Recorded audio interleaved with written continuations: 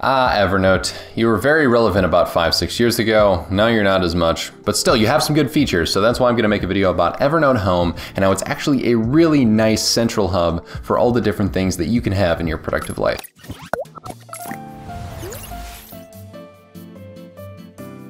So the basic functionality of Evernote Home is pretty self-explanatory, and this is what you get on the free plan. This is what it looks like. So after upgrading, what you can do is actually edit all of these different widgets and add whatever you want to Evernote Home. So on Evernote, what you're going to have to do in order to have all of these different widgets is have Evernote Professional. You can only get some of the widgets on free and 3 of them max on that widget dashboard, and then you will have unlimited, but only some of them and not everything until you go to the Professional. There's actually a lot of different customization on this one. I could have my daily tasks showcased here on the task one. So let's do some example ones, record video. And this has the complete functionality of due dates. So I could set this to tomorrow. This could be due today. And on the top right here, you could actually go to the test itself. Obviously there's this spot on the side for it, but you can interact with it right here, easily add new tasks and assign it to different people. And then there's a basic note section that connects you to the different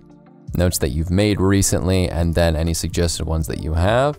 So this would be the things to do note that I had regarding what my tasks were. And then this is an example of a note that I had made earlier last year when I was messing around with the software. And a basic functionality that you have with this scratch pad is just a place to jot down different notes that you have. And then the calendar one's actually nice because you actually have a little bit of an integration here. So I can integrate it with my Google Calendar or my Rise Productive account. And then it allows me to choose the different calendars that are on my Google Calendar. So if I do Rise Productive and my example calendar here as well, unlike Notion, I actually get to see a Google Calendar integration directly with what I have going on my timeline. And it could be a list view or a timeline view, which is a nice option as well. And you have the option to get reminders before these different times. So remind me to open notes 5 minutes before the start or after. So this is nice for people who want to be able to take notes during meetings.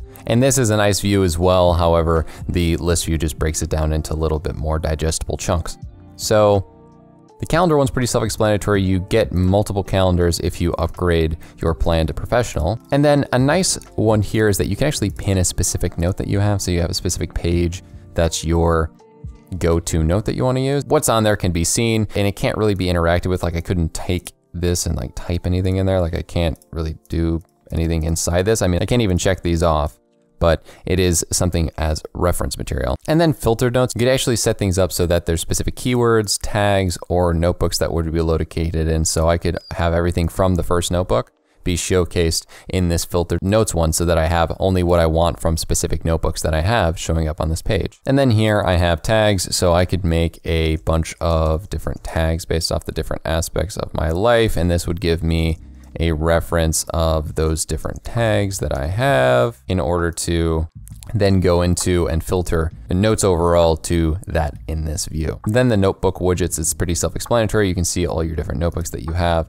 within here. You can create new notebooks as well by going to the top right or pressing this one and just creating a new notebook. So side hustle notebook. And then there's a nice scroll functionality of this as well. And then shortcuts here would basically take any of these. If I took this guy and added it to shortcuts and then went back to this home page, you'll see that there is an opportunity to put a bunch of different shortcuts here. So it's similar to how like you'd have filtered notes, but for the notebook side of things as well. And then this recently captured widget's interesting. So you could actually capture clipping web content. So if you use the Evernote web clipper extension, you can take different pages and add them here. You can take photos and add them to here, different documents. You could actually forward emails directly into Evernote, which is a nice little level of functionality here. And you could actually record audio that would go right into Evernote as well. So for me, the customization here is nice. And what I personally would do is take a look at what you want to do regarding the sizing. So for me, I'm always somebody who likes to have their to-do list on the top,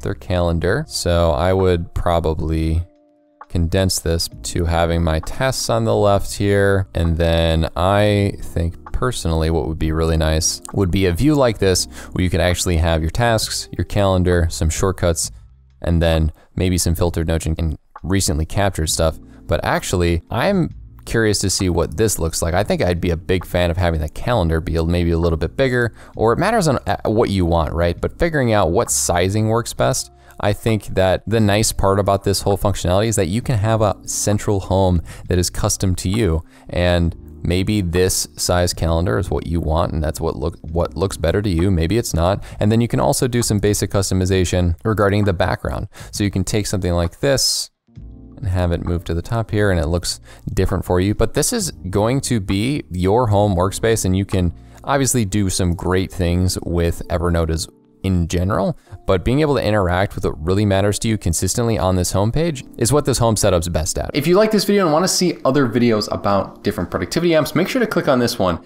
to see how you can improve your productivity even more.